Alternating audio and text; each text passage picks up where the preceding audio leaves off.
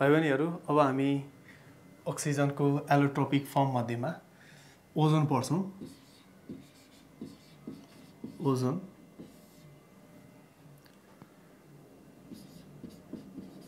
oxygen O2 and ozone O3 are two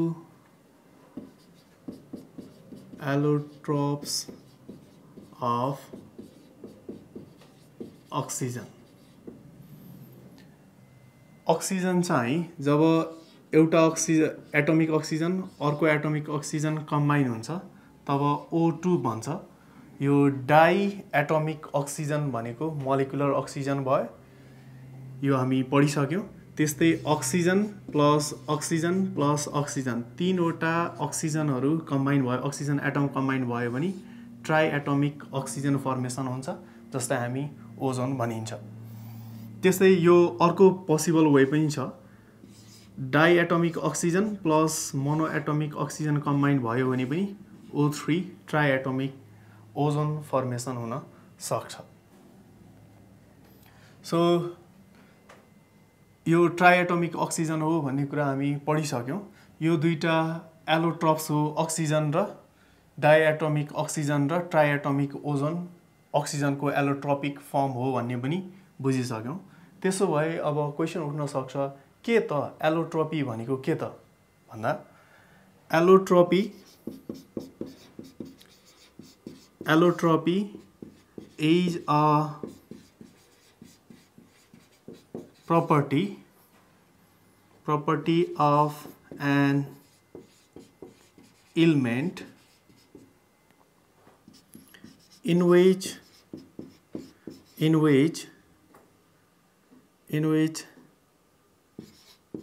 same element in same state has different physical properties. कुनै पनि element यदि same physical स्टेटमा exist गर्छ र त्यसको डिफरेन्ट फिजिकल प्रपर्टिजहरु छ, for example melting point, boiling point फरक छ भने त्यस्तो कम्पोजिसन्सलाई भनिन्छ एलोट्रोपी। एलोट्रोपी भनेको प्रपर्टी हो भने एलोट्रोप्स भनेको त्यो प्रपर्टी सो गर्ने एलिमेन्टको नाम भयो। यो कुरा त बुझिन्छ होला, different allotropic firms of oxygen भनेपछि। अब हामी हेर्छौं स्ट्रक्चर अफ ओजोन। मेट्दा हुन्छ है।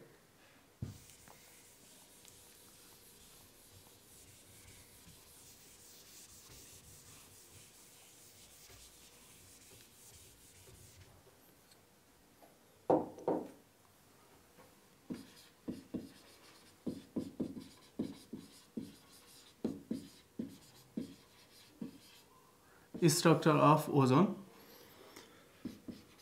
It has angular structure with bond angle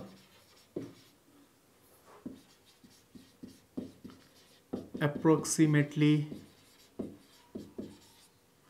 117 degree and bond length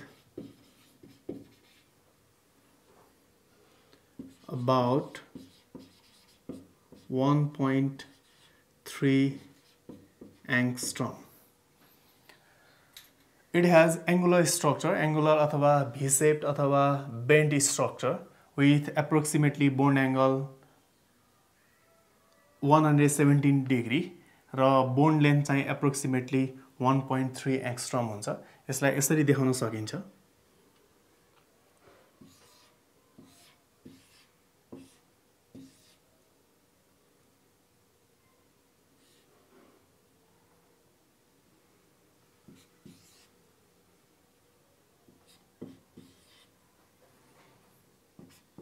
structure first यो चाहिँ रेजोनेन्स स्टेबलाइजेसनमा जान्छ।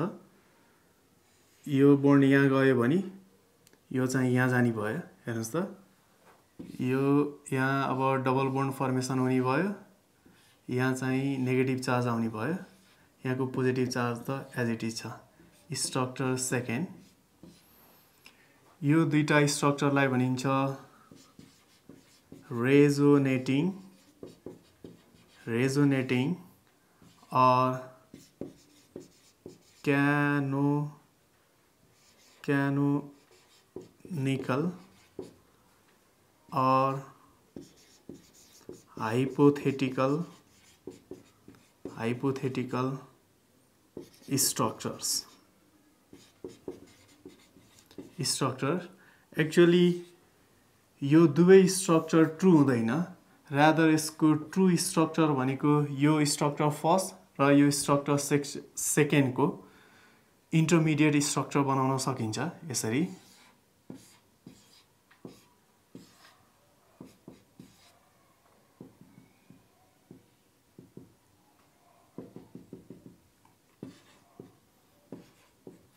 यो स्ट्रक्चर थर्डलाई भनिन्छ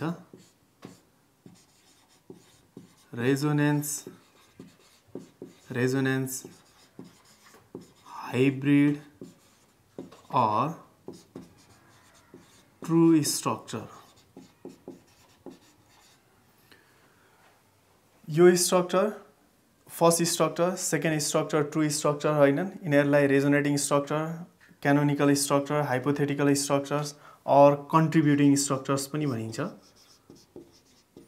कन्ट्रिब्युटिङ स्ट्रक्चर्स भनिन्छ। यो स्ट्रक्चर फर्स्ट र स्ट्रक्चर सेकेन्डले इक्वली कन्ट्रिब्युट गर्छ स्ट्रक्चर थर्डको लागि, र जुन चाहिँ ट्रू स्ट्रक्चर हो। यो बोन्ड लेन्थ र बोन्ड एङ्गल लेखेको छ नि, यो चाहिँ स्ट्रक्चर थर्डकै हो। यहाँ बोन्ड एङ्गल एप्रोक्सिमेटली 117 डिग्री हुन्छ भने कुनै पनि bond length oxygen to oxygen चाहिँ 1.3 एङ्स्ट्रम हुन्छ, यहाँ पनि 1.3 एङ्स्ट्रम हुन्छ। यो चाहिँ ट्रू स्ट्रक्चर हो। अब यो स्ट्रक्चर कसरी यसरी आयो भन्ने कुरा हुनसक्छ। यहाँ हेर्नुहोस्, केमिस्ट्रीमा एउटा रुल के छ भन्दा भ्यालेन्सी चाहिँ मेन्टेन गर्नुपर्छ। जस्तो कि हेर्नुहोस्, अक्सिजन भनेको डाइभ्यालेन्ट हो, दुई भ्यालेन्सी हुनसक्छ। यहाँ हेर्नुहोस् त, यसको त मेन्टेन भएको छ, एउटा बोन्ड दुईटा बोन्ड छ, भ्यालेन्सी 2 मेन्टेन भयो। यसको चाहिँ एउटा दुईटा तीनटा छ, ती 3 भ्यालेन्सी त हुन सक्दैन। त्यही भएर अक्सिजनको लोन पेयर इलेक्ट्रोन चाहिँ पार्टिसिपेट हुन्छ। So अक्सिजनले lone pair electron participate गरेको हुनाले, दिएको हुनाले यसमा पोजिटिभ चार्ज आएको भने अक्सिजनमा हेर्नुहोस् त एउटा बोन्ड त भयो, एउटा भ्यालेन्सी मेन्टेन भयो भने यो एउटा नेगेटिभ चार्ज भनेको दुईवटा इलेक्ट्रोन हो। दुईवटा इलेक्ट्रोनले एउटा बोन्ड फर्मेसन गराउन सक्छ। दुईवटा इलेक्ट्रोनले एउटा बोन्ड फर्मेसन गराउन सक्छ। सो नेगेटिभ चार्जको अर्थ के हुने भयो त भन्दा अर्को एउटा यसले बोन्ड बनाउन सक्छ भन्ने भयो। अब पोजिटिभ चार्ज भनेको इलेक्ट्रोन डेफिसियन्सी हो भने नेगेटिभ चार्ज भनेको इलेक्ट्रोन रिच सेन्टर हो। इलेक्ट्रोन रिच सेन्टरले न्युक्लियोफाइलको रूपमा काम गर्छ भने पोजिटिभ चार्जले इलेक्ट्रोन डेफिसियन्ट सेन्टरको रूपमा काम गर्छ। सो यसमा इलेक्ट्रोन बढी छ, त्यही यसलाई इलेक्ट्रोन चाहिएको छ भने यसले यो O- ले इलेक्ट्रोन दिन सक्छ। यसलाई दिँदा यो फुलफिल हुन्छ। फुलफिल भयो भने यहाँ डबल बोन्ड त आयो, तर यहाँ अक्सिजनमा फेरि के हुने भयो त, एउटा दुईटा तीनटा बोन्ड छँदै थियो, यो एउटा बोन्ड थप्यो भने 4वटा बोन्ड हुने भयो, जुन सम्भव छैन। त्यही भएर एउटा पाई बोन्ड चाहिँ सिफ्ट हुने भयो। यसरी इलेक्ट्रोन पाएको साइडमा चाहिँ नेगेटिभ चार्ज र इलेक्ट्रोन गुमाएको साइडमा चाहिँ पोजिटिभ चार्ज आउँछ। स्ट्रक्चर फर्स्ट र स्ट्रक्चर सेकेन्डले स्ट्रक्चर थर्डको लागि इक्वली कन्ट्रिब्युट गर्छ। त्यही भएर यो स्ट्रक्चर थर्ड चाहिँ ट्रू स्ट्रक्चर हो। यिनीहरू स्ट्रक्चर फर्स्ट र सेकेन्ड चाहिँ हाइपोथेटिकल स्ट्रक्चर हो। यो चाहिँ यसरी लेखौँ डिग्री लेख्ने बेलामा। अब यो स्ट्रक्चरको बारेमा कुरा गर्नु पर्दा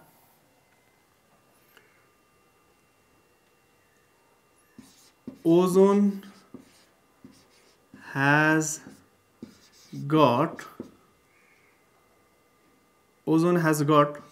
oxygen to oxygen bond length, bond length, which is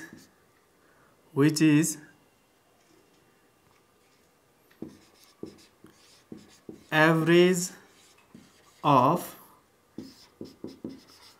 oxygen to oxygen single bond length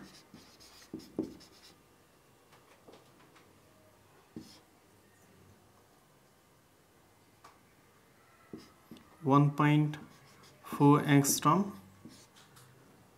and oxygen to oxygen double bond length 1.2 angstrom. यदि ozone मोलिक्युलमा oxygen to oxygen double bond हुन्थ्यो भने त्यसको बोन्ड लेन्थ हुन्थ्यो 1.2 एङ्स्ट्रम. यदि pure oxygen to oxygen single bond हुन्थ्यो भने त्यसको bond length हुन पर्थ्यो 1.4 एङ्स्ट्रम. तर त्यो दुवै नभएर डबल बोन्ड जस्तो पनि नै सिंगल बोन्ड जस्तो पनि नै त्यस्तो नभएर 1.3 एङ्स्ट्रम छ जुन भनेको एभरेज हो 1.4 र 1.2 को. त्यो इन्टरमिडिएट हुनुको अर्थ इन्टरमिडिएट बोन्ड लेन्थ देखिनुको अर्थ यसमा चाहिँ निदर डबल बोन्ड लेन्थ जस्तो छ नर सिंगल बोन्ड लेन्थ जस्तो छ, रादर इन्टरमिडिएट बोन्ड लेन्थ जस्तो छ. त्यही भएर 1.3 एङ्स्ट्रम आयो. बुझिन्छ है? यसलाई मेट्छु है.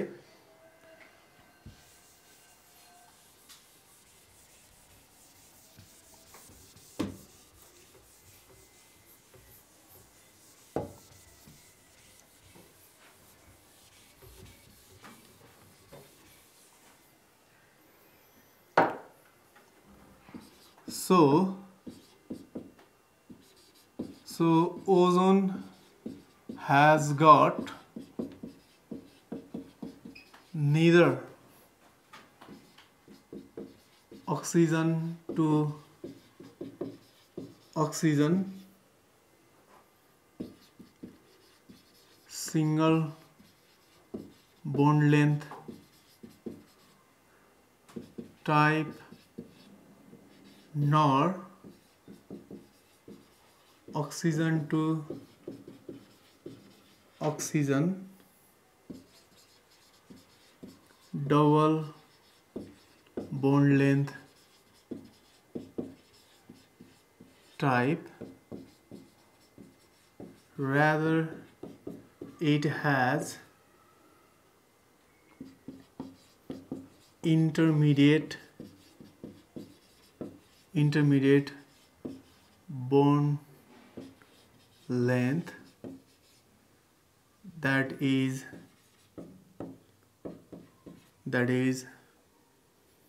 1.4 plus 1.2 angstrom divided by 2 is equal to 1.3 angstrom. So ओजोनले न त oxygen to oxygen pure single bond length जस्तो क्यारेक्टर देखाउँछ न त pure oxygen to oxygen double bond length जस्तो प्रपर्टी सो गर्छ. रादर इन्टरमिडिएट हुन्छ.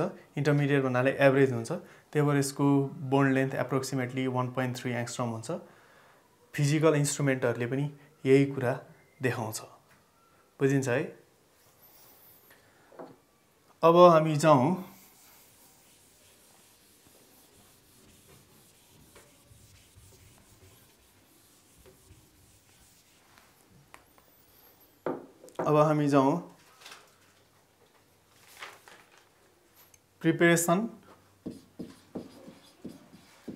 preparation of ozone from oxygen.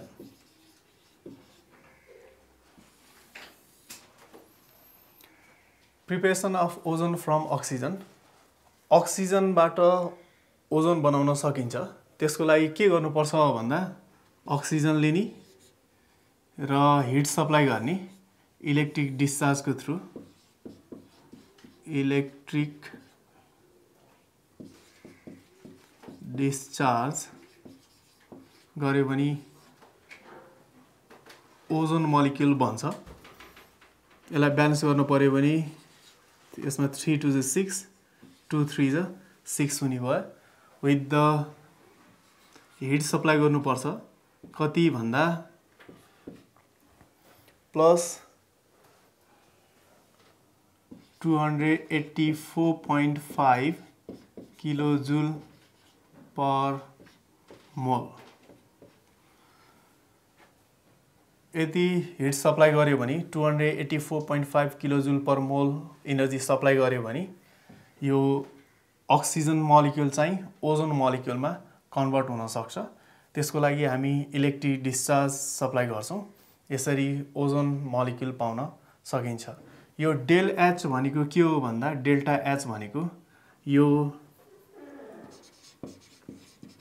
where del H means heat change हो। heat change भन्नाले del H is equal to heat of product minus heat of reactant हो। यसको अर्थ del H positive means the reaction is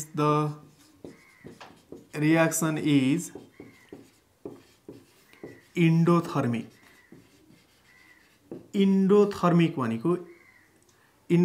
भनेको energy supply गर्नुपर्छ, externally energy supply गर्नुपर्छ, otherwise reactions हुँदैन भन्नाले त्यो रियाक्टेन्टमा चाहिँ इनर्जी कम छ, त्यही भएर इनर्जी सप्लाई चाहिँ गर्नुपर्छ। इनर्जी सप्लाई एक्सटर्नली गर्यो भने मात्रै रियाक्सन्स हुन्छ भने त्यस्तोलाई इन्डोथर्मिक रियाक्सन्स भनिन्छ।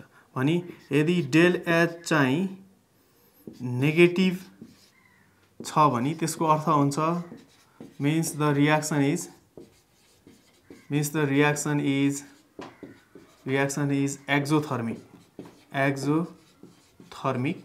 exothermic भन्नाले हिट चाहिँ इभल्भ हुन्छ during the reactions hit is evolve. त्यस्तो रियाक्सन्सलाई चाहिँ एक्जोथर्मिक हुन्छ। सो पोजिटिभ हुनको लागि heat of product should be higher than heat of reactant. यसमा हिट अफ प्रोडक्टको हिट बढी हुन्छ, रियाक्टेन्टको हिट कम हुन्छ, त्यही भएर पोजिटिभ आयो। पोजिटिभ आउनुको अर्थ रियाक्सन्स चाहिँ के छ त इन्डोथर्मिक छ भने नेगेटिभ आउनुको लागि हिट अफ रियाक्टेन्ट चाहिँ बढी हुनु पर्यो र हिट अफ प्रोडक्ट चाहिँ कम हुनु पर्यो। त्यस्तो भयो भने रियाक्सन्स चाहिँ के हुन्छ एक्जोथर्मिक हुन्छ। जानकारी रहोस् यो रियाक्सन्स चाहिँ के हो त इन्डोथर्मिक रियाक्सन्स हो। It requires external heat supply to occur that reaction. यो मेन प्रिन्सिपल भयो। यसलाई मेट्छु है त।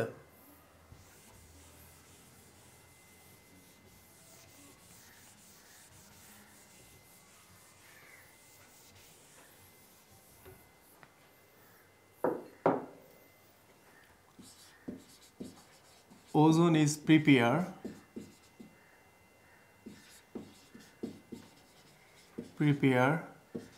by electric discharge of pure, dry and cold oxygen in ozonizer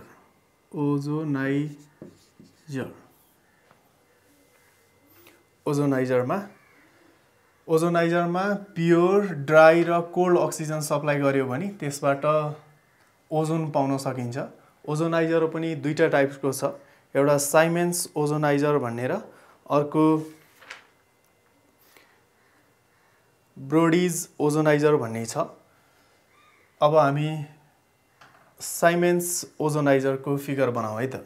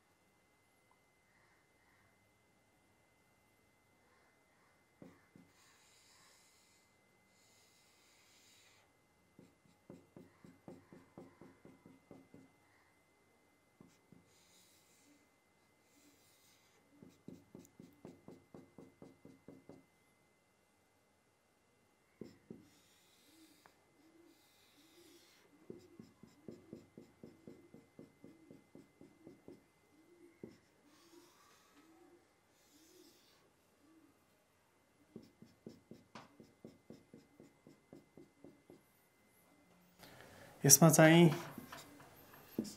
pure dry and cold oxygen यताबाट पठाइन्छ। यो दुईटा ट्युब भयो, प्यारालल ट्युब। यसमा चाहिँ टिन फोइल राखिन्छ।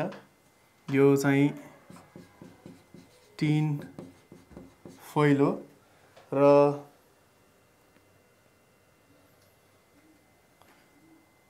यो पनि टिन फोइल भइहाल्यो।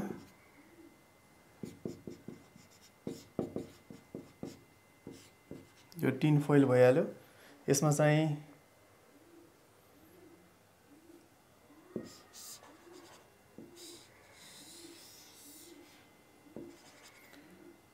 यहाँ चाहिँ इन्डक्सन कोइल राखिन्छ। इन्डक्सन कोइल र यहाँबाट चाहिँ के निस्किन्छ त भन्दा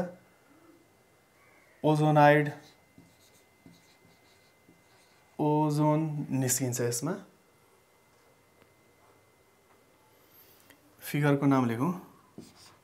फिगर साइमेन्स ओजोनाइजर। साइमेन्स ओजोनाइजर। अब यसको प्रिन्सिपल बुझौँ। यसको एउटा यु सेपको ट्युब हुने भयो, त्यसमा चाहिँ टिन फोइल तल माथि राखिएको हुन्छ। यस एउटा इनबाट प्योर ड्राई र कोल्ड अक्सिजन पठाइन्छ र electric discharge induction कोइलको through supply गरिन्छ। यसबाट चाहिँ ओजोन फर्मेसन हुन्छ। ओजोन फर्मेसन ओजोन फर्मेसन हुन्छ। त्यसबाट ओजोन छुट्याउन सकिन्छ। यदि हामीलाई यसको यील्ड धेरै चाहिएको हो भने low pressure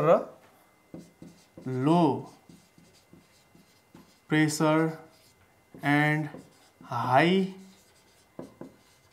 high temperature supply गर्न सक्यो भने ओजोनको यील्ड पर्सेन्टेज यील्ड चाहिँ हाई हुन्छ। अदरवाइज नर्मल आउने भनेको 10 to 15% ओजोन मात्रै हो। यदि लो प्रेसर र हाई टेम्परेचर सप्लाई गर्न सकियो भने ओजोनको यील्ड बढाउन सकिन्छ। बुझिन्छ है? हेर्नुहोस् त, सकिन्छ है? मेटौँ यसलाई? हेर्दा हुन्छ है?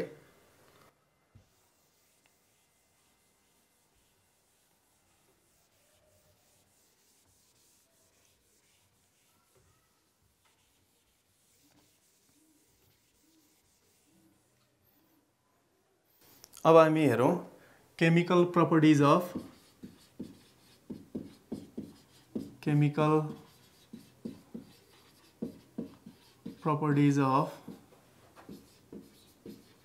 ओजोन। ओजोनको मेन केमिकल प्रपर्टिजहरू हेरौँ। यसमा फर्स्टमा छ oxidising nature.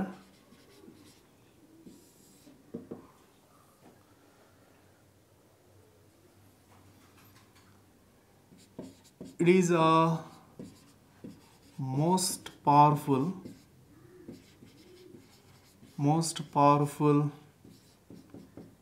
oxidizing agent next to fluorine. Fluorine पछिको सबभन्दा स्ट्रङ अक्सिडाइजिङ एजेन्ट ओजोन हो। ओजोनले अरू सब्स्टान्सहरूलाई अक्सिडाइज गराउँछ भने आफू के हुन्छ? इट्सेल्फ रेडियोस हुन्छ। यसका एक्जाम्पल्सहरू लेखौँ। यसको अक्सिडाइजिङ नेचर चाहिँ O3 मोलिक्युल्स चाहिँ डिसोसिएट भएर O2 हुन्छ र एटोमिक अक्सिजन जेनेरेट गर्छ। हामी अगाडि पनि पढिसकेका थियौँ। एडिसन अफ अक्सिजन, यो जेनेरेट भएको यो अक्सिजन चाहिँ अरू मोलिक्युल्सहरूमा एड भयो भने अक्सिडेसन्स ओजोनको कारणले गर्दा लिएर आउने भयो। एक्जाम्पलहरू हेरौँ है त।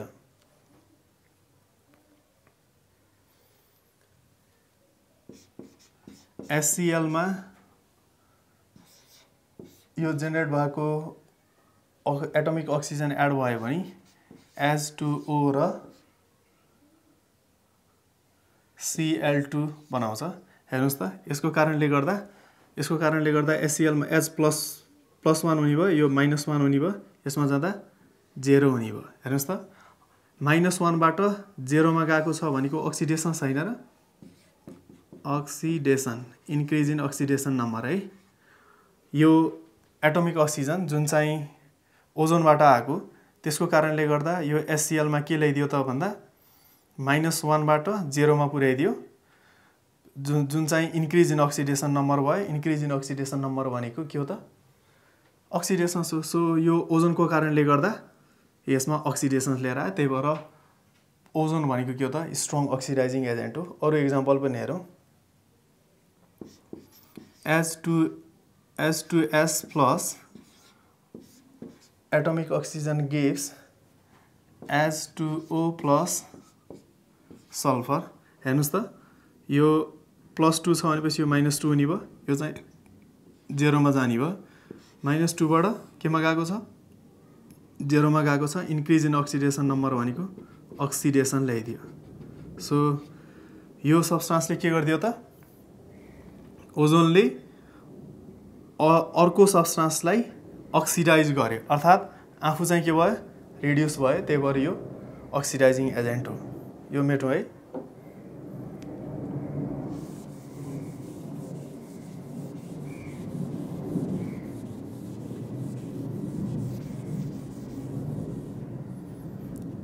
त्यस्तै अरू एक्जाम्पल हेरौँ त।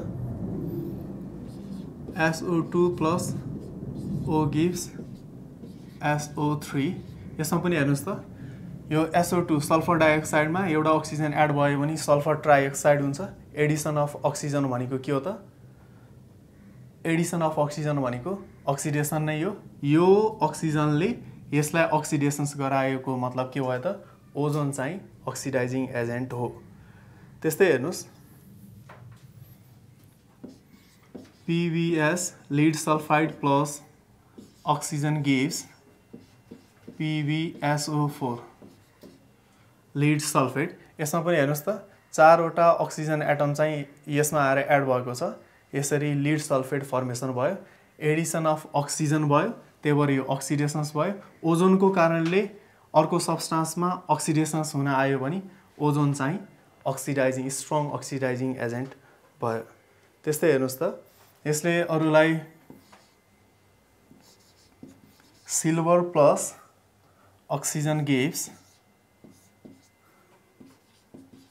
Silver oxide.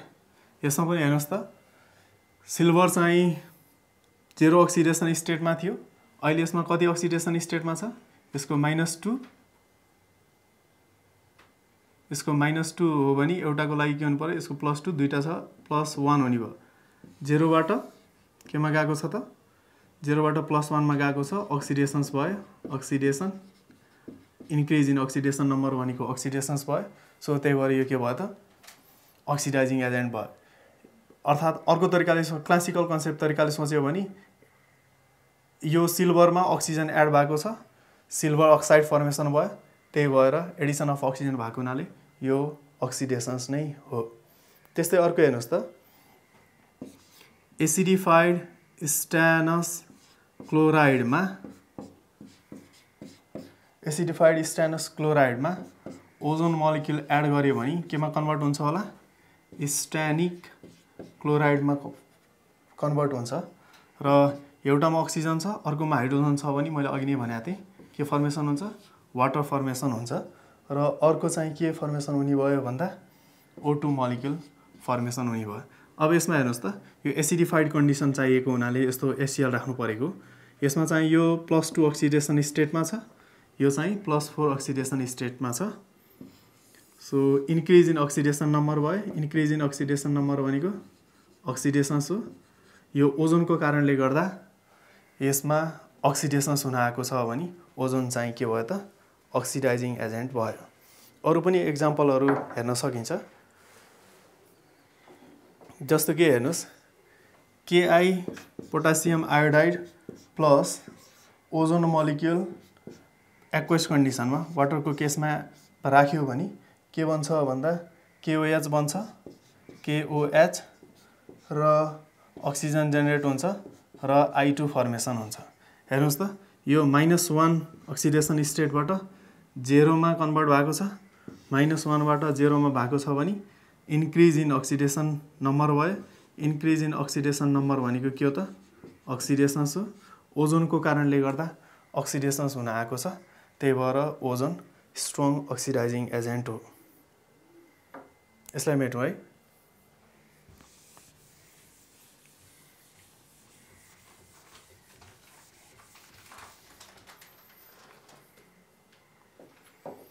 त्यस्तै हेर्नुस् त मर्करीसँग पनि रियाक्सन्स गराउन सकिन्छ। Mercury with ozone gives, मर्करीलाई ओजोनसँग reactions गरायो भने mercurous oxide plus O2 generate हुन्छ। एक्चुअली यो चाहिँ ब्ल्याक कलरको हुन्छ। यसलाई टेलिङ अफ मर्करी पनि भनिन्छ। मर्करीमा ओजोन ग्यास पठायो भने त्यो टेस्ट ट्युबको वालमा ब्ल्याक कलर देखा पर्छ, त्यसलाई टेलिङ अफ मर्करी पनि भनिन्छ। यसमा पनि हेर्नुस् त यो 0 अक्सिडेसन स्टेटबाट कतिमा गएको छ? यो भन्नुस् त यो -2 हुनु पर्यो, यो चाहिँ के हुने भयो त? +2 हुने भयो। एउटाको लागि चाहिँ +1 हुने भयो। इन्क्रिज इन अक्सिडेसन नम्बर भएको छ, सो अक्सिडेसन भयो। ओजोनको कारणले गर्दा यो सब्स्टान्समा अक्सिडेसन्स हुन पुग्यो भने यो ओजोन चाहिँ के भयो त?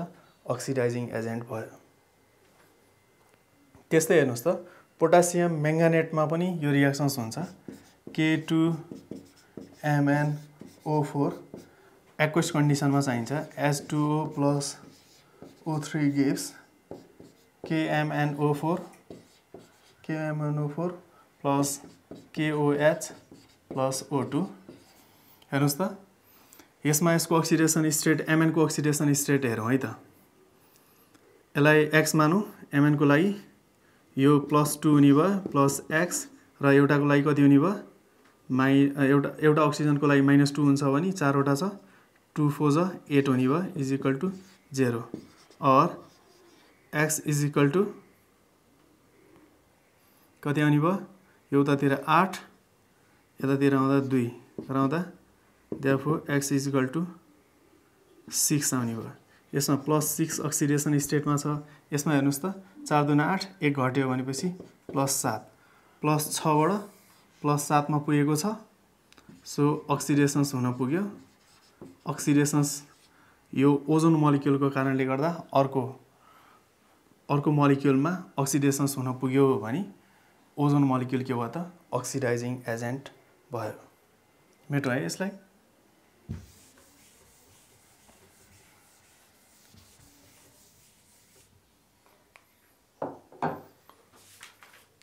त्यस्तै अरु एक्जाम्पल पनि छ, जस्तो कि हेर्नुस् sulphur plus water plus ozone molecule gives H2SO4 plus oxygen. हेर्नुस् त यो सल्फरमा अहिले अक्सिजन छैन, ओजोनको कारणले गर्दा अक्सिजन एड भयो यसमा, त्यही भएर यो के भयो त? त्यही भएर यो अक्सिडेसन्स भयो। त्यसरी हेर्दा पनि भयो, अदरवाइज अक्सिडेसन स्टेटबाट हेर्दा पनि भयो। यो 0 छ, यसमा कति हुने भयो? 4 दुना 8, 8 मा 2 घट्यो, 6 प्लस अब 0 बाट +6 अक्सिडेसन स्टेटमा गएको छ, इन्क्रिज इन अक्सिडेसन नम्बर भयो। अक्सिडेसन्स आयो ओजोनको कारणले गर्दा, त्यही भएर यो के भयो त? त्यही भएर यो ओजोन मोलिक्युल चाहिँ स्ट्रङ अक्सिडाइजिङ एजेन्ट भयो। त्यस्तै iodine plus H2O plus ozone molecule gives HiO3 plus O2। यसमा पनि हेर्नुस् त आयोडिनलाई हेर्नुस् त, आयोडिन चाहिँ 0 अक्सिडेसन स्टेट भयो। यसमा चाहिँ 3 दुना 6, 6 मा 1 घट्यो, 3 दुना 6, 6 मा 1 घट्यो 5, +5 अक्सिडेसन स्टेटमा जाने भयो। 0 बाट +5 अक्सिडेसन स्टेटमा जानुको अर्थ इन्क्रिज इन अक्सिडेसन नम्बर भयो, जसलाई अक्सिडेसन भनिन्छ। ओजोनको कारणले गर्दा अक्सिडेसन्स आयो यो आयोडिनमा, त्यही भएर यसलाई चाहिँ ओजोनलाई स्ट्रङ अक्सिडाइजिङ एजेन्ट भनिन्छ। त्यस्तै अझै अर्को एक्जाम्पल पनि छ फस्फोरस वाटर र ओजोन मोलिक्युल मिक्स गर्यो भने फस्फोरिक acid H3PO4 plus O2 formation हुन्छ। यसमा पनि हेर्नुस् त फस्फोरसमा अहिले अक्सिजन छैन, ओजोनबाट अक्सिजन एड भयो, त्यही भएर अर्थोफस्फोरिक एसिड फर्मेसन भयो। सो एडिसन अफ अक्सिजन भनेको अक्सिडेसन्स भयो, ओजोनको कारणले अक्सिडेसन्स लिएर आएको हुनाले यसमा के हुने भयो त अक्सिडाइजिङ एजेन्ट हुने भयो। अर्को तरिकाबाट हेर्दाखेरि यो 0 हुने भयो, यसमा 4 दुना 8, 8 मा 3 गट्यो, 8 मा 3 गट्यो प्लस 5, 0 बाट प्लस 5 अक्सिडेसन स्टेटमा गयो, इन्क्रिज इन अक्सिडेसन नम्बर भनेको अक्सिडेसन नै भयो। ओजोनको कारणले गर्दा अक्सिडेसन्स आएको छ भने ओजोन चाहिँ स्ट्रङ अक्सिडाइजिङ एजेन्ट भयो। यी त भए ओजोनको अक्सिडाइजिङ नेचरका। ओजोन एउटा त्यस्तो मोलिक्युल हो जुन चाहिँ अक्सिडाइजिङ एजेन्टको रूपमा पनि काम गर्न सक्छ र रिड्युसिङ एजेन्टको रूपमा पनि काम गर्न सक्छ। मोस्ट अफ द केसमा ओजोनले अक्सिडाइजिङ एजेन्टकै रूपमा काम गर्छ भने केही केसहरू त्यस्ता पनि छन् जसमा यसले रिड्युसिङ एजेन्टको रूपमा पनि काम गर्न सक्छ। यसलाई मेटौँ है त।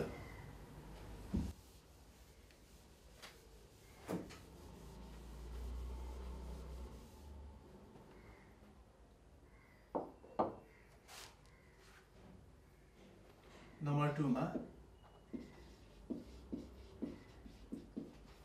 Reducing nature. एक्जाम्पल हेरौँ। अब हामी ओजोनको रिड्युसिङ नेचर पढ्छौँ। रिड्युसिङ नेचर त्यस्ता पनि एक्जाम्पल्सहरू हामीसँग छन् जुन सब्स्टान्सहरू oxidising as well as reducing एजेन्टको रूपमा काम गर्छन्। त्यसमध्येको एउटा एक्जाम्पल हो ओजोन पनि। मोस्ट अफ द केसमा ओजोनले अक्सिडाइजिङ नेचर देखाउँछ भने केही केसहरू त्यस्ता पनि छन् जुन केसमा ओजोनले रिड्युसिङ नेचर देखाउँछ। फर इक्जाम्पल यदि सिल्भर अक्साइडमा ओजोन मोलिक्युल एड गर्यो भने यो चाहिँ चेन्ज हुन्छ metallic सिल्भरमा with the generation of oxygen gas. यसमा हेर्नुस् त यसको सिल्भरको अक्सिडेसन स्टेट यो -2 हुने भयो, यो +1 अक्सिडेसन स्टेट हुने भयो, यो 0 हुने भयो। +1 अक्सिडेसन स्टेटबाट 0 मा गएको छ भने रिडक्सन्स हुने भयो, किनकि +1 अक्सिडेसन स्टेटबाट 0 मा जानु भनेको डिक्रिज इन अक्सिडेसन नम्बर भयो। डिक्रिज इन अक्सिडेसन नम्बर भनेको रिडक्सन्स हो। ओजोनको कारणले गर्दा यो मोलिक्युलमा रिडक्सन्स आएको छ भने ओजोन चाहिँ के हो त ओजोन चाहिँ रिड्युसिङ एजेन्टको रूपमा काम गर्यो। त्यसरी सोचे पनि भयो। अर्को तरिका सोच्दा यसमा अक्सिजन छ अलरेडी, जब ओजोन मोलिक्युल एड गरियो यसमा रियाक्सन्स गराइयो तब यसको यो अक्सिजन मोलिक्युल हटेर गयो, अर्थात् मेटालिक सिल्भर फर्मेसन भयो। रिमुभल अफ अक्सिजन भनेको रिडक्सन्स हो। सो त्यही भएर ओजोन मोलिक्युलले यसमा रिड्युसिङ एजेन्टको रूपमा पनि काम गर्छ। अरू एक्जाम्पलहरू पनि हेरौँ। जस्तो कि हेरौँ H2O2 प्लस ओजोन मोलिक्युल गर्यो भने H2O प्लस O2 हुन्छ। हेर्नुहोस् त यसमा पनि हाइड्रोजन पेरोक्साइडमा ओजोन मोलिक्युल एड गर्यो भने वाटर र अक्सिजन मोलिक्युल फर्मेसन हुन्छ। यसमा पहिला हाइड्रोजन पेरोक्साइडमा 2वटा अक्सिजन थिए, तर जब ओजोन एड गरियो तब के भयो त एउटा अक्सिजन हटेर गयो र वाटर फर्मेसन भयो। सो रिमुभल अफ अक्सिजन भनेको के हो त रिडक्सन्स हो। Removal of oxygen atom. त्यस्तै अर्को example sodium peroxide plus ozone molecule plus water गर्यो भने यसबाट फर्मेसन हुन्छ sodium hydroxide plus oxygen molecule. यसमा हेर्नुहोस् त यो ओजोनको कारणले गर्दा पहिला यसमा कतिवटा थियो 2वटा अक्सिजन थियो, अहिले कतिवटा छ एउटा अक्सिजन भयो। रिमुभल अफ के भयो एउटा अक्सिजन भयो, त्यही भएर यो चाहिँ के भयो त रिडक्सन्स भयो। अर्को तरिकाबाट हेर्दा यहाँ हेर्नुहोस् त यसमा चाहिँ OH माइनस हुन्छ +1 अक्सिडेसन स्टेटमा हुने भयो। यसमा चाहिँ कति हुने भयो त अक्सिडेसन स्टेट? यसको -4, यसको +2 भनेको +2 अक्सिडेसन स्टेट हुने भयो। +2 अक्सिडेसन स्टेटबाट +1 अक्सिडेसन स्टेट भनेको रिडक्सन्स हुने भयो। रिडक्सन्स, किनकि डिक्रिज इन अक्सिडेसन्स नम्बर भनेको रिडक्सन्स नै हो। त्यस्तै अर्को इक्जाम्पल हेरौँ। Barium oxide plus O3 gives BaO, barium oxide plus O2। यसमा पनि हेर्नुहोस् त, यसमा चाहिँ पहिला 2वटा अक्सिजन छ। जब ओजोन एड गरियो तब के भयो त? रिमुभल अफ अक्सिजन भयो। रिमुभल अफ अक्सिजन भनेको रिडक्सन्स हो। यो 3टा एक्जाम्पल, यो 4वटा एक्जाम्पलले चाहिँ ओजोनको रिड्युसिङ प्रपर्टीलाई सो गर्छ। मेटौँ है यसलाई, बुझिन्छ हैन?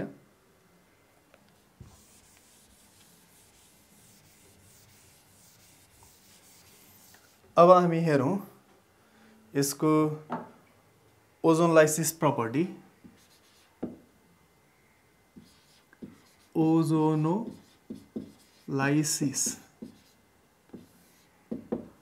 ओजोनोलाइसिस भनेको ओजोनलाई लाइसिस गर्ने अर्थात् ब्रेकडाउन गर्ने। जस्तो कि हेर्नुहोस्, कार्बन टु कार्बन डबल बोन्डमा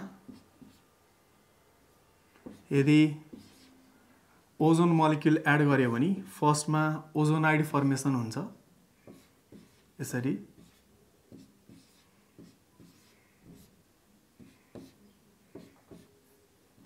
र यसलाई रिडक्सन्स गर्यो भने zinc in presence of H2O गर्यो भने यो चाहिँ यसरी ब्रेकडाउन हुन्छ। ब्रेकडाउन भएर CO mixture of carbonyl compound र H2O2 जेनेरेट हुन्छ। यसरी mixture of carbonyl compounds formation हुन्छ। यो रियाक्सन्स निकै महत्त्वपूर्ण छ, किन भन्दा यसले यो डबल बोन्ड कुन पोजिसनमा छ भनेर पत्ता लगाउनको लागि युजफुल हुन्छ।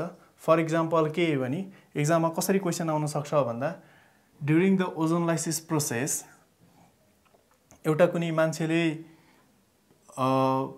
ओजोनलाइसिस प्रोसेसबाट मिथानल अथवा फर्मल्डिहाइड मात्रै पायो भने सो अल्किन कुन थियो भनेर सोध्यो भने त्यस्तो बेलामा के गर्नु पर्यो त भन्दा, मिक्सरलाई चाहिँ अब यहाँ फर्मल्डिहाइड भनेको छ भने यहाँ H राख्नु पर्यो, यहाँ पनि H राख्नु पर्यो फर्मल्डिहाइडको लागि, यहाँ H राख्नु पर्यो, यहाँ H राख्नु पर्यो, र त्यस्तै यहाँ H राख्नु पर्यो भने सो अनस्याचुरेटेड कम्पाउन्ड भनेको इथिन रहेछ भन्ने कुरा थाहा हुने भयो। त्यस्तै ओजोनलाइसिस प्रोसेसमा एउटा चाहिँ एसिटल्डिहाइड, अर्को चाहिँ मिथानल पाइयो भने सो अल्किन कुन थियो भनेर सोध्यो भने के गर्नु पर्यो त भन्दा, यसमा पनि CH3 राख्नु पर्यो, यसमा पनि CH3 राख्नु पर्यो। सो कम्पाउन्ड चाहिँ के हुने भयो त भन्दा प्रोपिन हुने भयो। यसरी सो कम्पाउन्ड कुन अल्किन लिएको थियो भन्ने कुरा चाहिँ त्यसको मिक्सरलाई आइडेन्टिफाई गरेर अल्किन कुन लिएको रहेछ भन्ने कुरा पत्ता लगाउन सकिन्छ।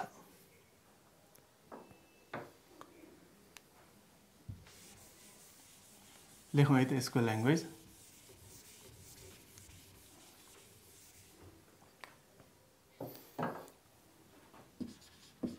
When ozone is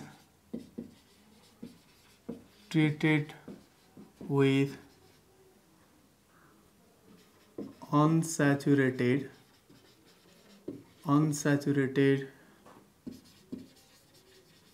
hydrocarbons carbons followed by reduction, then mixture of carbonyl compounds are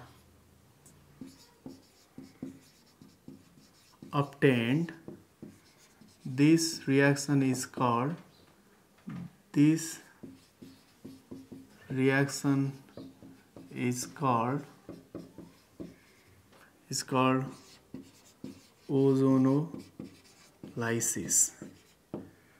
ozonolysis.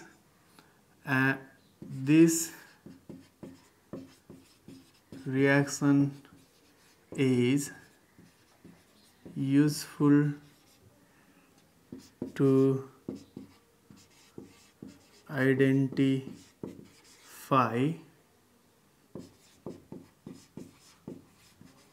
different alkenes by analyzing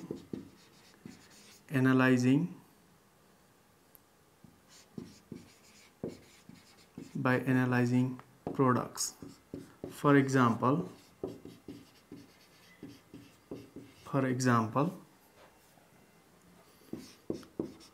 CH2 double bond CH2 यसलाई ओजोन लाइसिस गऱ्यो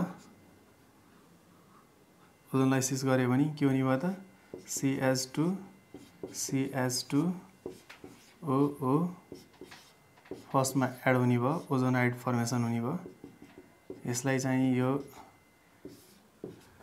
जिंक इन प्रेजेन्स अफ वाटरमा राख्यो भने रिडक्सन्स हुने भयो। के हुने भयो त SCHO प्लस SCHO फर्मल्डिहाइड आउने भयो।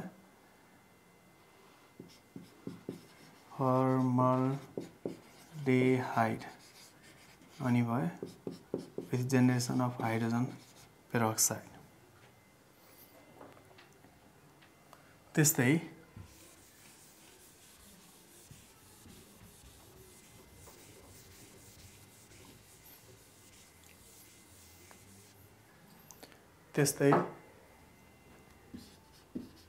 CH3 CH double bond CH2 plus O3 गऱ्यो भने CH3CCHO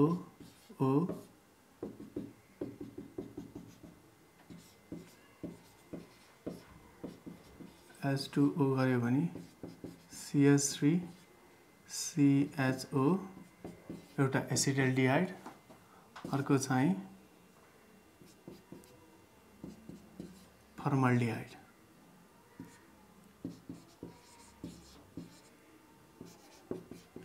एसिटल्डिहाइड अर्को फर्मल्डिहाइड पाउन सक्यो। सिमिलरली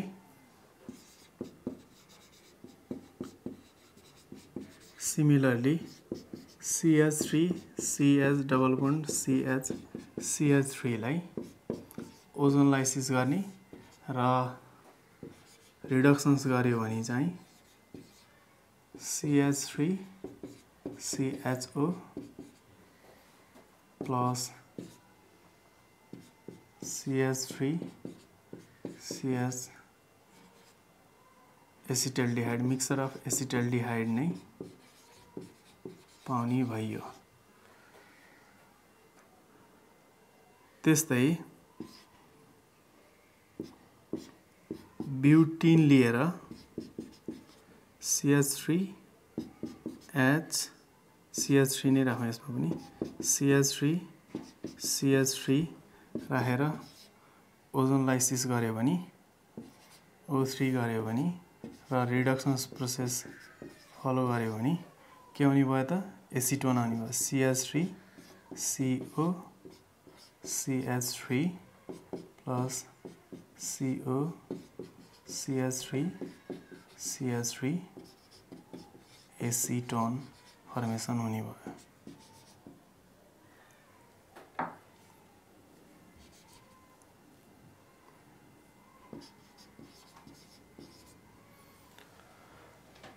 कन्क्लुसिभली के कन्क्लुजन निकाल्न सकिन्छ भन्दा यहाँ जुन जुन आएको छ नि प्रोडक्टमा त्यो दुईटा प्रोडक्टको यो OO हटाइदिने र यसलाई यो दुईटा डबल बन्डलाई कमनली एड गर्यो भने प्रोडक्ट फर्मेसन हुन्छ। त्यस्तै यहाँ हेर्नुस् त, यहाँ पनि त्यस्तै छ। त्यस्तै यहाँ हेर्नुस् त, यो डबल बन्डलाई हटाइदिएर यसमा carbon to carbon double bond common राखिदियो भने यो प्रोडक्ट आउँछ। यसरी कुन चाहिँ अल्किन स्टार्टिङ कम्पाउन्ड थियो भन्ने कुरा पत्ता लगाउन सकिन्छ। बुझिन्छ है? अब हामी हेरौँ युजेज अफ ओजोन।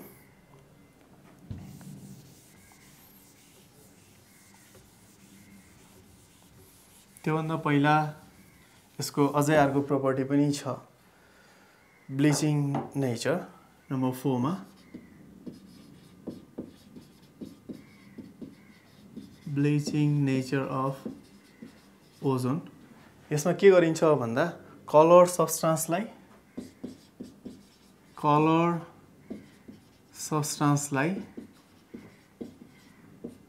ओजोनसँग रियाक्सन्स गरायो भने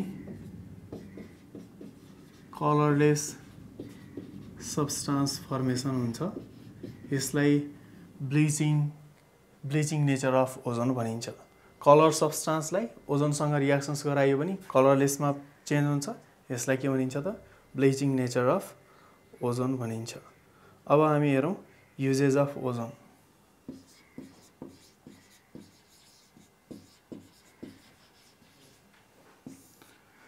ओजोनलाई के काममा प्रयोग गर्न सकिन्छ त भन्दा एउटा ब्लिचिङ एजेन्टको रूपमा प्रयोग गर्न सकिन्छ for oils, flower, wax and delicate fibers as bleaching agent for wax, delicate fibers, त्यस्तै oils,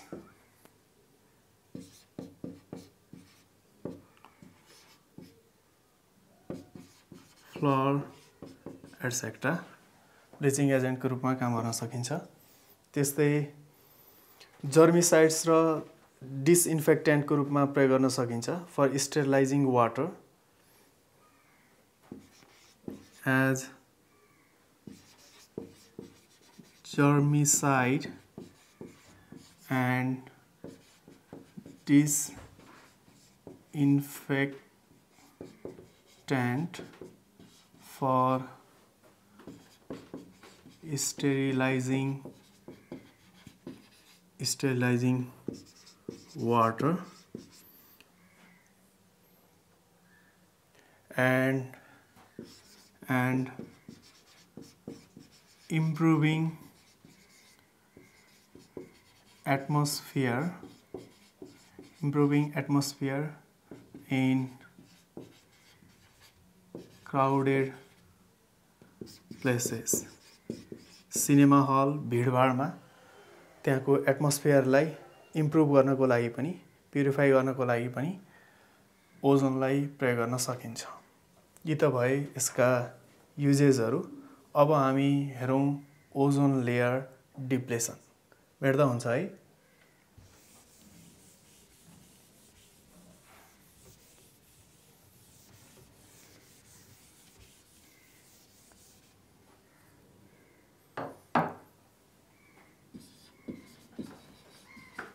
ozone layer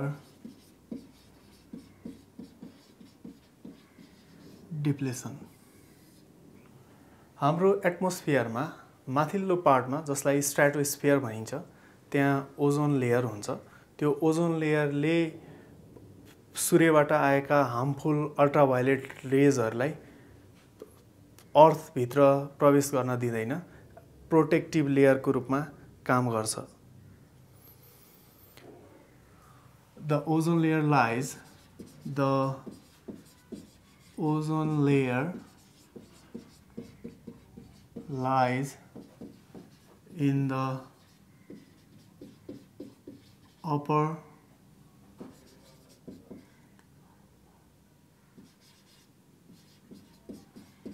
atmosphere stratosphere, which is formed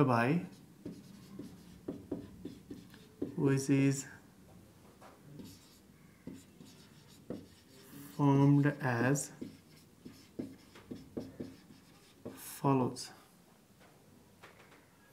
oxygen ग्यासमा जब लाइट आउँछ तब यो एटमिक अक्सिजनमा कन्भर्ट हुन्छ। एटमिक अक्सिजन जुन एटमिक अक्सिजन फेरि एटमिक अक्सिजन चाहिँ oxygen मलिक्युलसँग combined भयो भने ओजोन फर्मेसन हुन्छ। यसरी ओजोनको लेयर बनाएर बसेको हुन्छ। This ozone layer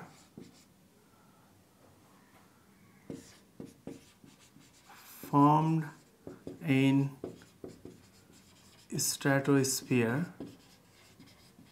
This ozone layer formed in stratosphere protects harmful ultraviolet rays coming from the sun. So ozone layer acts as protective umbrella for earth. यसले चाहिँ के गरेको हुन्छ भन्दा एउटा प्रोटेक्ट लेयर बनाएर बसेको हुन्छ। त्यही भएर अल्ट्राभायोलेट रेजहरू आयो भने सनबाट आएका अल्ट्राभायोलेट रेजहरूलाई तल जमिनमा अर्थमा आउन दिँदैन। त्यही भएर यसलाई प्रोटेक्टिभ अम्ब्रेलाको रूपमा पनि लिन सकिन्छ।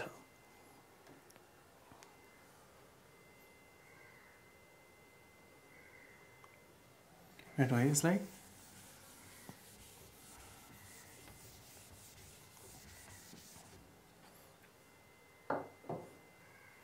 But due to increased human activities,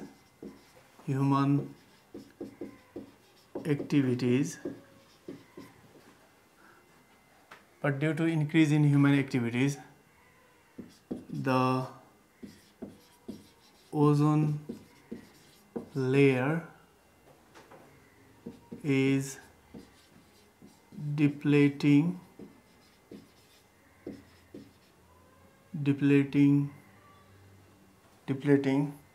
nowadays.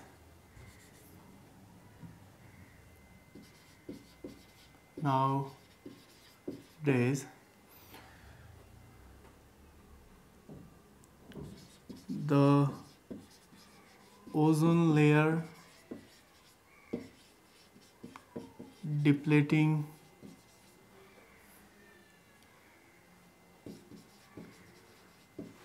chemicals are ozone लेयरलाई deplete गर्ने केमिकल्सहरू चाहिँ आर फ्लोरोकार्बन्स जसलाई CFCs पनि भनिन्छ और फ्रेओन्स पनि भनिन्छ। अरू त्यस्तै एक्जाम्पल्सहरू पर्छन्। Carbon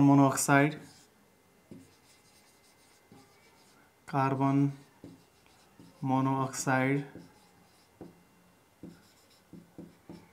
nitric oxide and methane. यिनीहरू मेनली रेस्पोन्सिबल छन् ओजोन लेयर डिप्लेट गर्नलाई।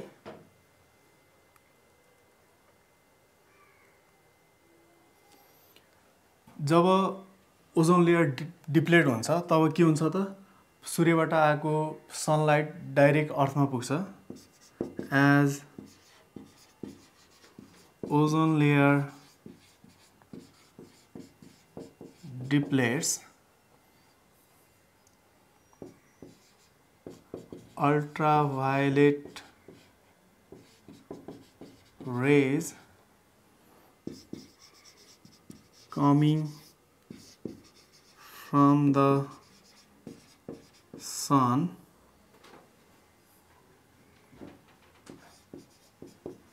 enters to the earth. Job ozone layer के हुन्छ त ओजोन लेयर डिप्लेट हुन्छ यी केमिकल्सले गर्दा chlorofluorocarbon carbon monoxide nitric oxide methane जस्ता केमिकल्सहरूले गर्दा तब के हुन्छ त अल्ट्राभायोलेट रेजहरू चाहिँ सूर्यबाट आएका अल्ट्राभायोलेट रेजहरू अर्थमा प्रवेश गर्छन् र तिनीहरूले के गराउँछ त भन्दा अल्ट्राभायोलेट raise coming from the sun enters to the earth that causes skin cancer to the human beings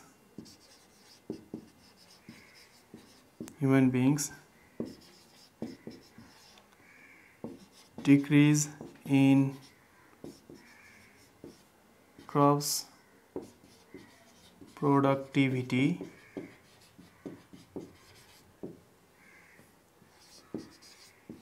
eye diseases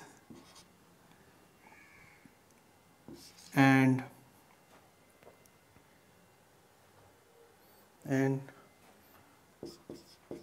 loss in immunity. These are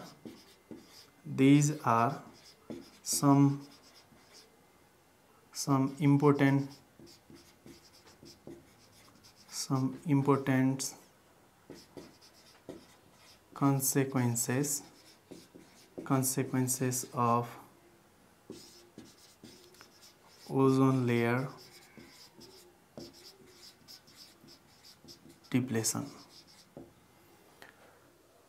कुरा बुझ्नुभयो होला हाम्रो अर्थभन्दा माथितिर स्ट्राटोस्फियरमा ओजोन फर्मेसन हुन्छ ओजोन कसरी फर्मेसन हुन्छ भन्दा अक्सिजन मलिक्युल चाहिँ डिसोसिएटेड हुन्छ पहिला लाइटको प्रेजेन्समा त्यो डिसोसिएटेड अक्सिजन एटम चाहिँ अक्सिजन मलिक्युलसँग जब कम्बाइन हुन्छ तब ओजोन लेयर फर्मेसन हुन्छ त्यो ओजोन लेयर बाक्लो ओजोन लेयरले चाहिँ सूर्यबाट आएका हार्मफुल अल्ट्राभायोलेट रेजहरूलाई चाहिँ प्रोटेक्ट गर्छ आउन दिँदैन तर हाम्रो अहिलेको समयमा मान्छेका क्रियाकलापहरू बढ्दै जाँदा त्यसबाट मान्छेका क्रियाकलापहरू उद्योग धन्दा सञ्चालन गर्दा त्यसबाट chlorofluorocarbon methane gas nitric oxide gas त्यस्तै कार्बन मोनोअक्साइड ग्यासहरू निस्किरहेका हुन्छन् तिनीहरूले चाहिँ के गर्दिन्छन् त भन्दा त्यो क्लोरोफ्लोरोकार्बनलाई डिप्लेट गर्दिन्छन् कसरी भन्दा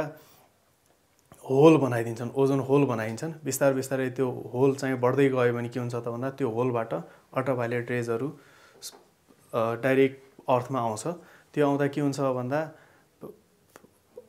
अल्ट्राभायोलेट रेजको कारणले गर्दा मान्छेहरूमा स्किन क्यान्सर हुन सक्ने त्यस्तै आँखाका रोगहरू लाग्न सक्ने त्यस्तै प्रोडक्टिभिटी घट्ने क्रप्सहरूको र इम्युन सिस्टमलाई पनि यसले खतरामा लिएर आएको हुन्छ त्यही भएर ओजोन लेयरलाई हामीले प्रोटेक्ट गरेर बचाइराख्नुपर्छ र यसले ग्लोबल वार्मिङ अर्थात् इन्क्रिज इन अर्थ सर्फेस टेम्परेचरलाई पनि केही हदसम्म योगदान पुर्याएको हुन्छ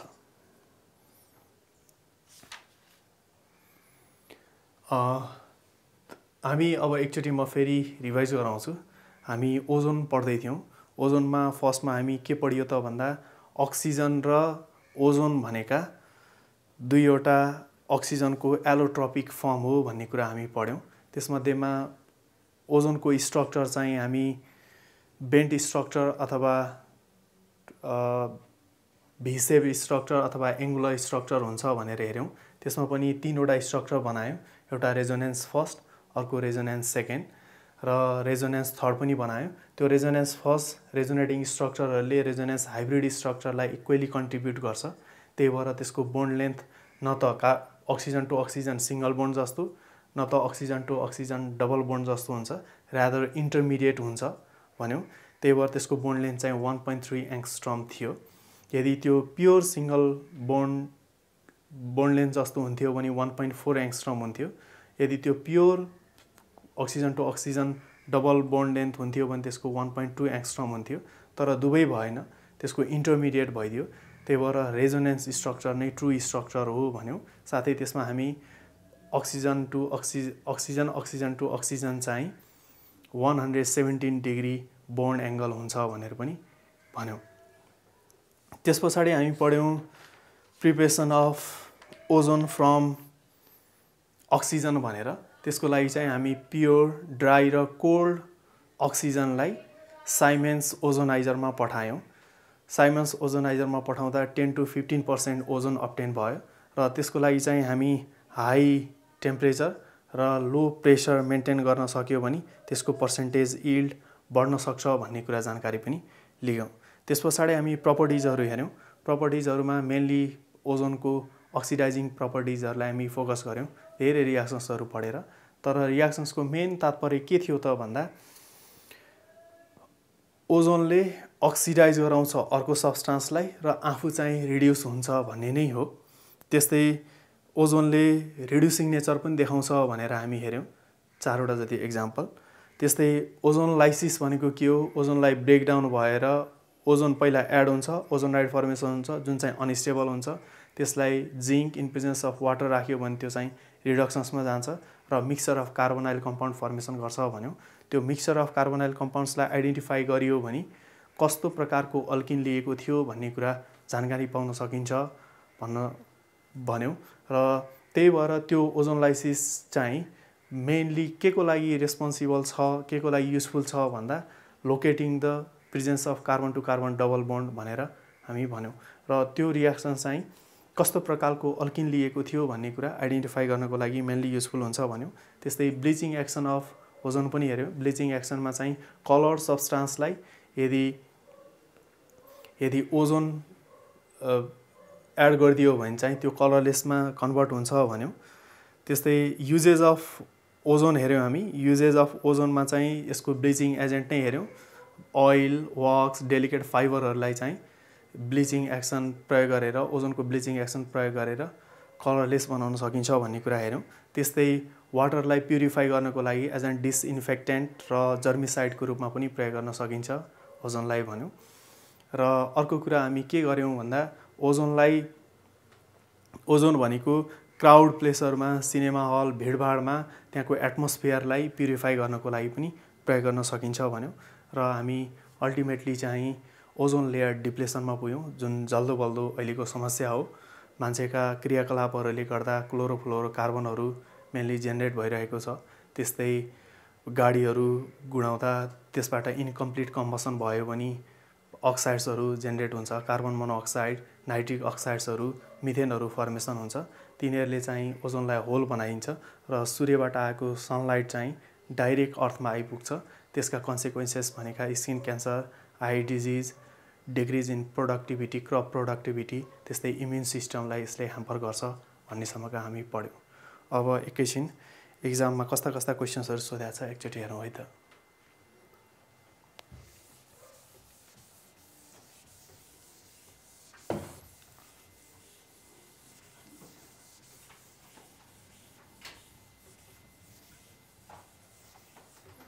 right the resonance structure of ozone molecule भनेको छ।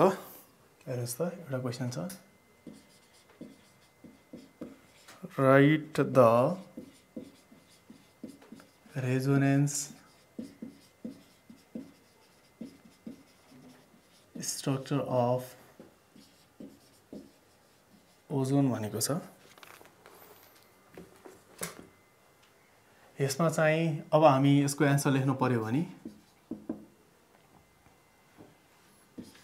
यस्तै लेखौँ, ozone is a is an allotrope of oxygen which has bent structure with bond length approximately 1.3 angstrom and bond angle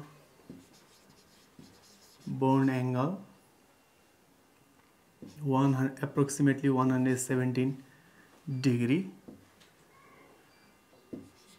The resonating structures of ozone contribute to the resonance hybrid structure which can be shown as follows. यसरी लेखौँ.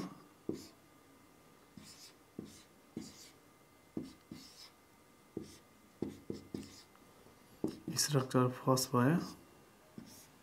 यसको resonating structure यो negative charge छ, यो यहाँ गयो भने यो यहाँ जाने भयो.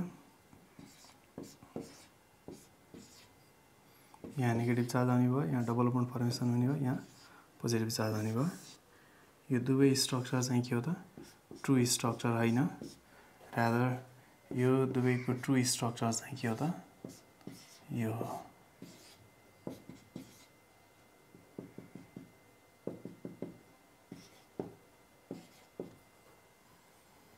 यसको 117 डिग्री 1.3 angstrom 1.3 angstrom. यो थर्ड स्ट्रक्चर भयो. यिनीहरू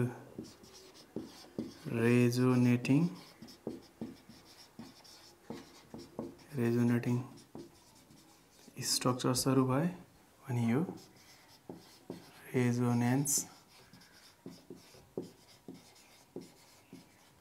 हाइब्रिड स्ट्रक्चर भयो.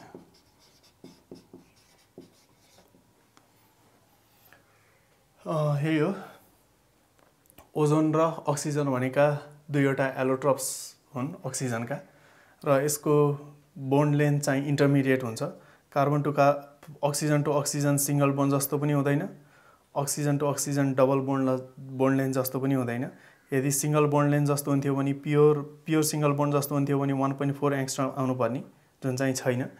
र pure oxygen to oxygen double bond length जस्तो हुन्थ्यो भने 1.2 एङ्स्ट्रम आउनुपर्ने, तर छैन. इन्टरमिडिएट छ 1.3 एङ्स्ट्रम. यसमा पनि 1.3 एङ्स्ट्रम छ. त्यही भएर यो इन्टरमिडिएट भयो. स्ट्रक्चर फर्स्ट र सेकेन्ड ट्रु भएनन् र स्ट्रक्चर थर्ड चाहिँ सही हुने भयो. यो डट डट डट देखाउनुको अर्थ यसमा पार्शियल डबल बोन्ड क्यारेक्टर छ भन्नु हो. र यो डेल माइनस लेख्नुको अर्थ पार्शियल नेगेटिभ चार्ज हो. पार्शियल फुल हुने भयो. पोजिटिभ पार्शियल नेगेटिभ गर्दा फुल नेगेटिभ चार्ज हुने भयो. फुल नेगेटिभ चार्ज र फुल पोजिटिभ चार्ज चाहिँ न्युट्रलाइज भएर एज अ होल मोलिकुल चाहिँ न्युट्रल हुने भयो. बुझिन्छ है? यसलाई मेट्दा हुन्छ.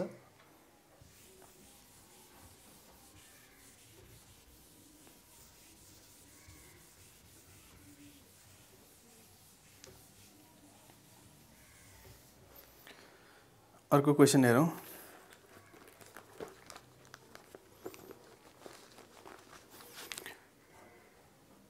Why is the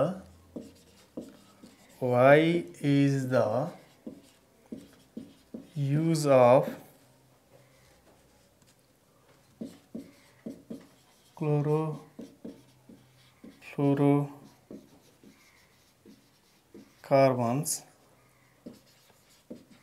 being discouraged.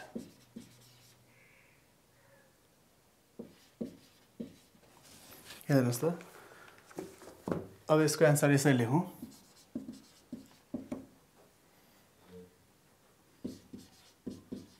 chlorofluorocarbons or freons are mainly responsible for ozone layer depletion. So use of chlorofluorocarbons being discouraged. यसको मेन आन्सर यही नै हो क्लोरोफ्लोरोकार्बन्स अथवा फ्रेओन चाहिँ ओजोन लेयर डिप्लेसनको लागि मेनली रेस्पोन्सिबल छ त्यही भएर क्लोरोफ्लोरोकार्बनलाई सकेसम्म कम प्रयोग गर्नुपर्छ भन्न खोजेको यदि क्लोरोफ्लोरोकार्बनलाई प्रयोग गरियो भने यसले ओजोन लेयर डिप्लेसन गर्छ ओजोन लेयर डिप्लेसन भयो भने के कन्सिक्वेन्सेस हुन्छ भन्ने कुरा हामी अगाडि पढिसक्यौं के हुन सक्छ त भन्नुस् त के हुन सक्छ भन्दा एउटा कुरा त स्किन क्यान्सर आउन सक्छ त्यो पनि यसमा थप्न सकिन्छ टाइम भयो भने स्किन क्यान्सर हुन सक्छ क्रपको प्रोडक्टिभिटी घट्छ आई डिजिजहरु आउन सक्छन् त्यस्तै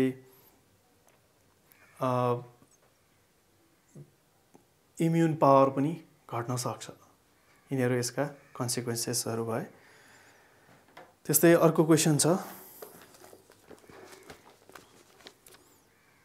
यसलाई मेटौं है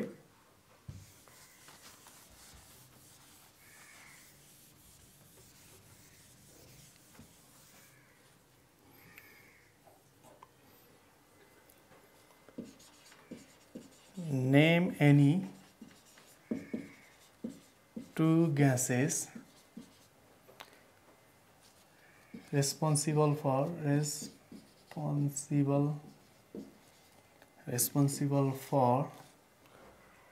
for the depletion of ozone layer of upper part of our atmosphere. Why is it harmful to living beings if ozone layer gets depleted? यो एचएससी बोर्डमा 2056 मा सोधेको क्वेशन रहेछ यसको आन्सर हेर्नु त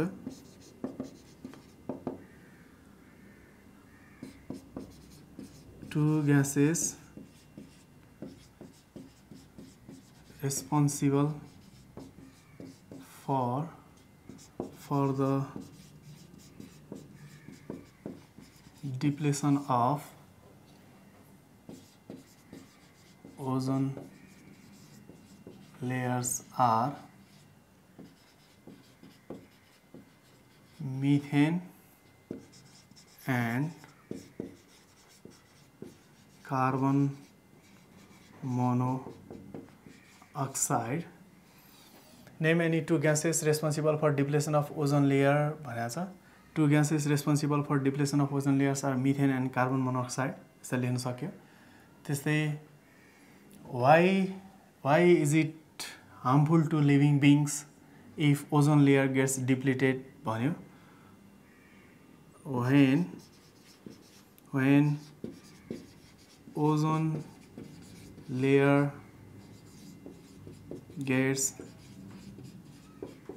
depleted then then harmful ultraviolet rays coming from the sun directly enters to the earth, which causes skin cancer, eye diseases, and loss in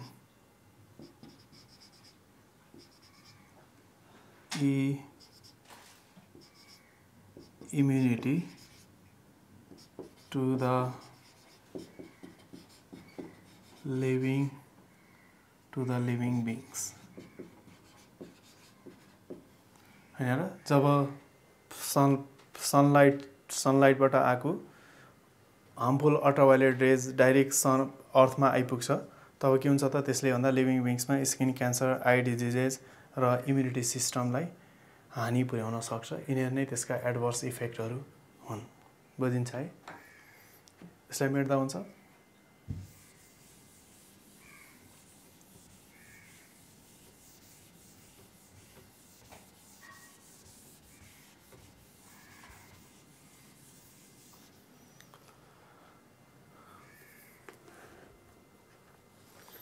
अर्को question छ, why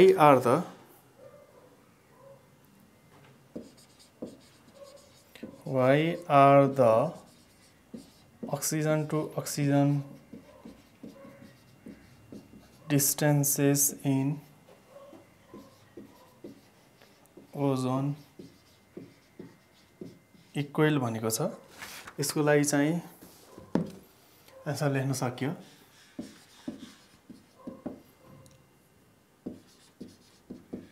This can be explained by drawing resonance structure.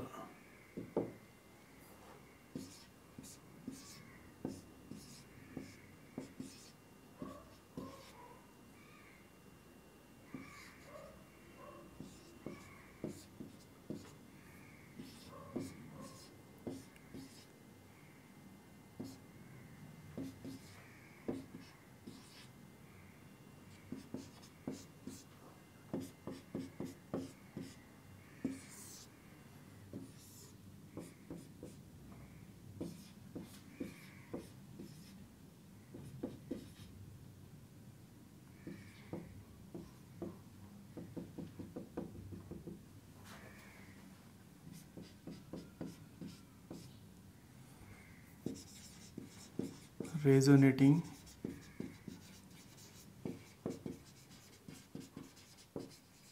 structures two are resonance hybrid structure.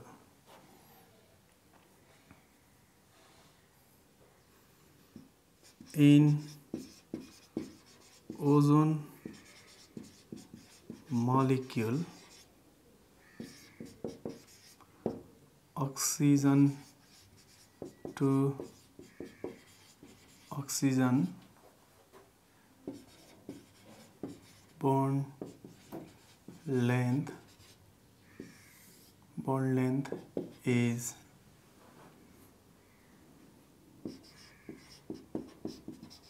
neither double bond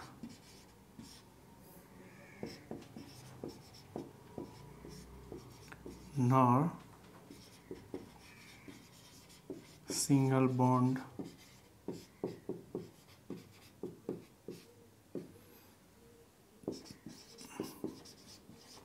rather it is intermediate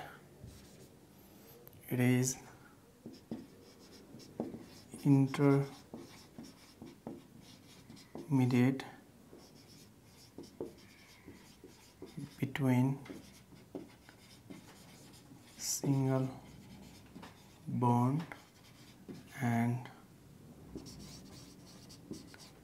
double bond length, that is 2 oxygen to oxygen bond length in ozone has same bond length 1.3 angstrom, which is called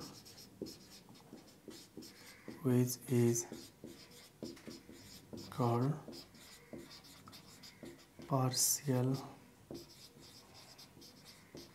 double bond. न त carbon oxygen to oxygen single bond length जस्तो हुन्छ, न त oxygen to oxygen double bond length जस्तो हुन्छ, rather partial double bond character so गर्छ। त्यही भएर यदि प्योर सिंगल बोन्ड लेन्थ भएको भए 1.4 एङ्स्ट्रम हुन्थ्यो, यदि प्योर डबल बोन्ड लेन्थ भएको भए 1.2 एङ्स्ट्रम हुन्थ्यो, रादर पार्शियल डबल बोन्ड भएको हुनाले 1.3 एङ्स्ट्रम एप्रोक्सिमेटली यसको बोन्ड लेन्थ, यसको पनि र यसको पनि 1.3 एङ्स्ट्रम छ। यो कुरालाई रेजोनेटिङ स्ट्रक्चर र रेजोनेन्स हाइब्रिड स्ट्रक्चरले देखाउन सकिन्छ भनेर लेख्यो भने यो राम्रो एन्सर हुन्छ। ठीक छ है, बुझिन्छ हैन? भेट्दा हुन्छ।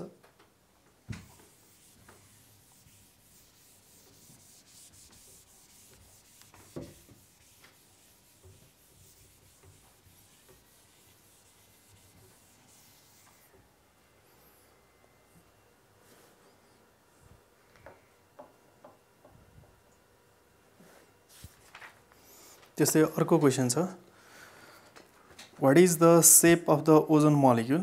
यो लेख्न सकिन्छ होला, हामी धेरैचोटि गरियो। यसको बेन्ड स्ट्रक्चर अथवा एङ्गुलर स्ट्रक्चर भनेर स्ट्रक्चर देखाउन सक्यो। त्यस्तै right to usages of ozone gas भनेको छ, ओजोन ग्यासको लेख्न सकिन्छ होला। हेर्नुहोस् त, म एकचोटि ट्राई गरिदिन्छु। Right to usages of ozone gas. आन्सरमा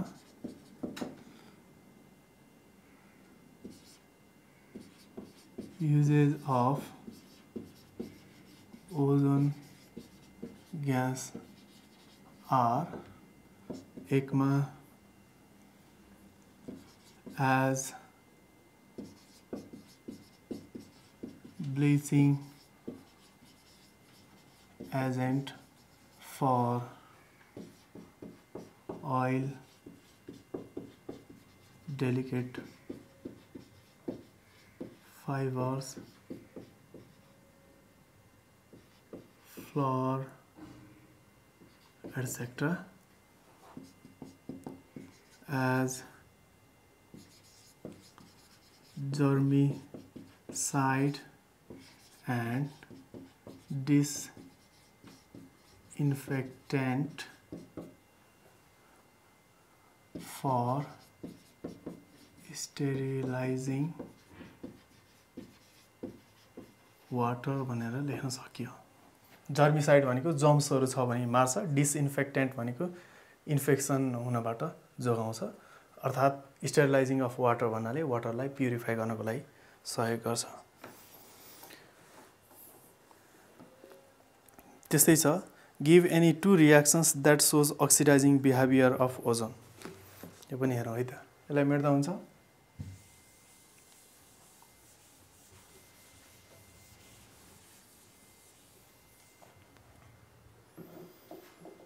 give any two reactions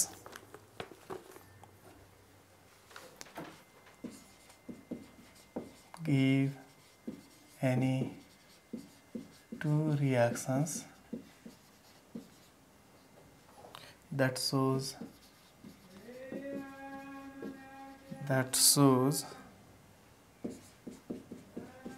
oxidizing behavior of ozone.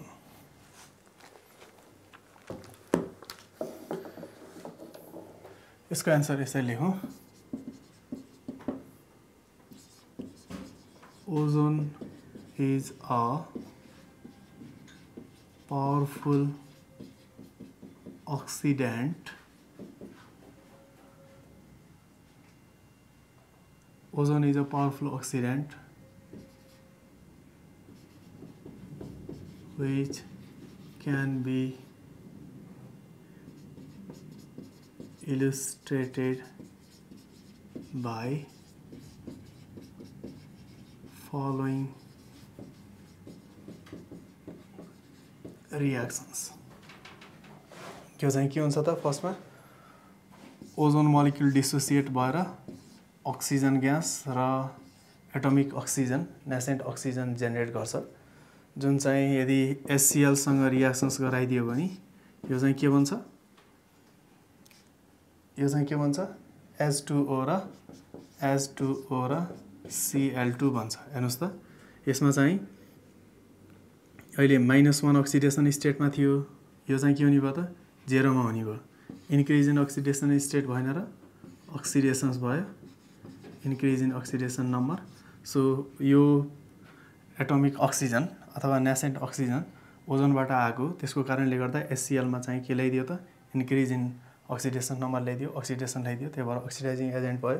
अर्को इक्जाम्पल दिनुपर्दा, जब सल्फर डाइअक्साइडलाई यो नेसेन्ट अक्सिजनसँग रिएक्सन्स गराइन्छ, तब सल्फर ट्राइअक्साइड फर्मेसन हुन्छ।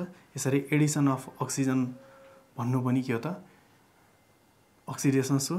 अक्सिडेसन चाहिँ ओजोनको कारणले आएको हुँदा यो चाहिँ अक्सिडाइजिङ एजेन्टको रूपमा काम गर्छ। र अक्सिडेसन स्टेटबाट पनि हेर्न सकिन्छ, यसको -2 हुने भयो, -2 2 जा 4 भनेपछि +4 अक्सिडेसन हुने भयो, यसमा -3 3 2 जा 6 भनेपछि +6 हुने भयो। इन्क्रिज इन अक्सिडेसन स्टेट भनेको अक्सिडेसन्स भयो, ओजोनको कारणले गर्दा अक्सिडेसन्स लिएर आएको हुनाले यो ओजोन चाहिँ अक्सिडाइजिङ एजेन्टको रूपमा काम गर्छ। त्यस्तै अर्को हेरौँ त क्वेसन,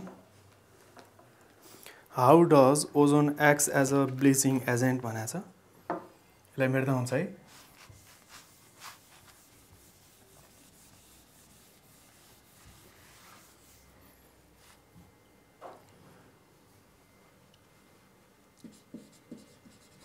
how does